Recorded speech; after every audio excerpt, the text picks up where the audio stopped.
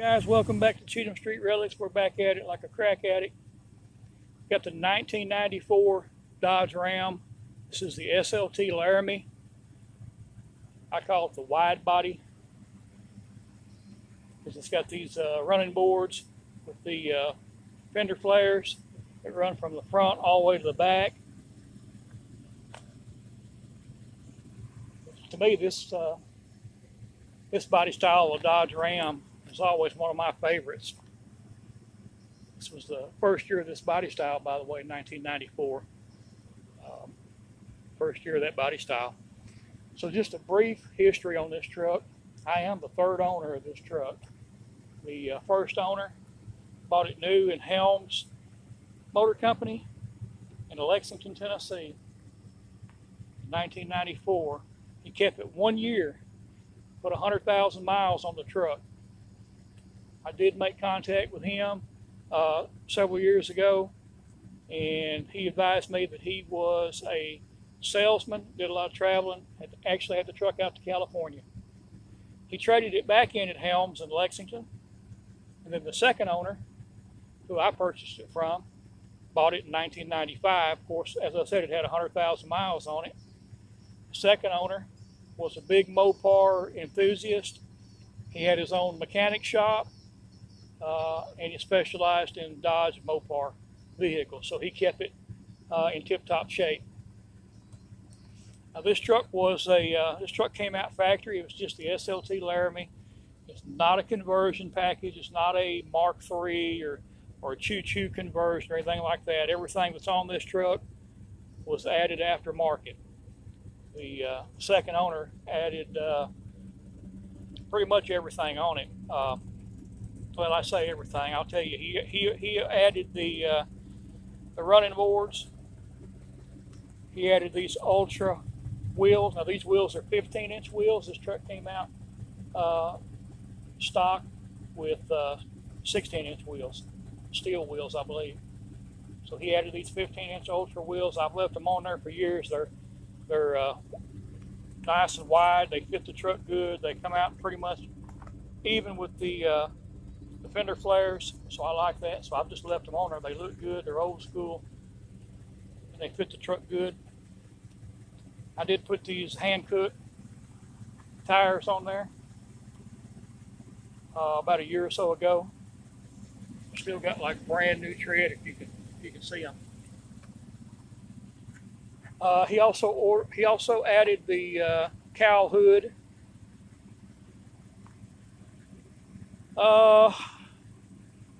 That's about it that he put on there. Now the window tint, I had the windows re-tinted right after I bought it because the old tint on there had turned sort of like purple, like a purple haze looking.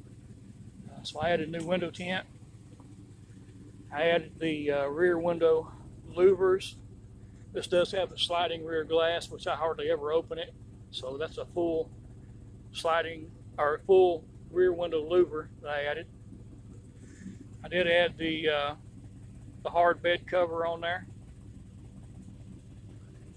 Also added the sun visor, top of the windshield. That's a Lund sun visor. That's a lighted visor, but I never wanted it lighted, so I just blacked out the lights in it.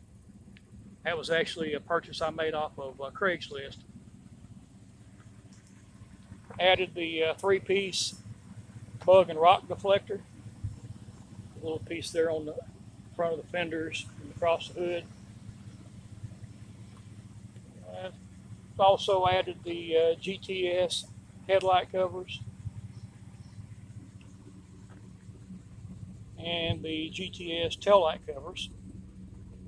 This looks really good, blacked out, especially at night. I'll turn the lights off. It's kind of getting dark out, so turn the lights out where you can kind of see. In the daytime, obviously, it shows up quite a bit better. The blackouts, to me, really make it look good on that black. I have even considered blacking out the grill and blacking out the grill on the front bumper and the mirrors, and then it's got this little trim on the side here. I thought about just blacking everything out, but I don't know, the rear step bumper is also chrome. And I always used to like chrome. I don't have a problem with it. I may keep it. It actually looks decent. It's not too much chrome on it, just a little bit.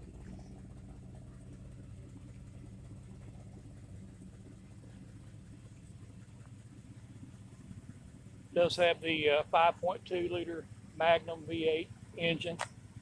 Old truck runs great. Like I said, guys, I've owned it since 2006. When I bought it, it had right around 201,000 miles, somewhere in that neighborhood. And currently, it's got 240,000.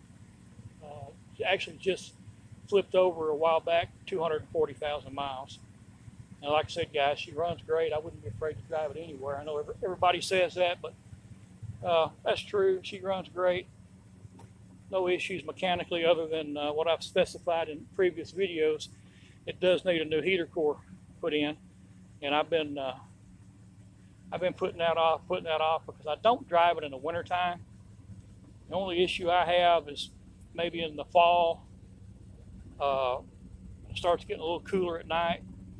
The windshield will fog up. It gets that film on the windshield. So, like I said, guys, I am going to get that fixed. It's just a matter of getting it done, actually. All right, guys, just want to give you a little update for some of the newer viewers.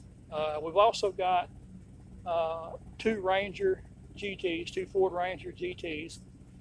Got an 88 model and an 89 model on the channel. And then my daily driver is a 2003 Park Avenue, my cream puff. And I've had people ask me why I drive all these older vehicles. And I'm going to do a video and kind of tell you guys why I drive older vehicles, and that's going to be a different video. All right, guys, thanks for watching. Be sure to like, share, comment, and subscribe to the channel, and we will catch you on the next video.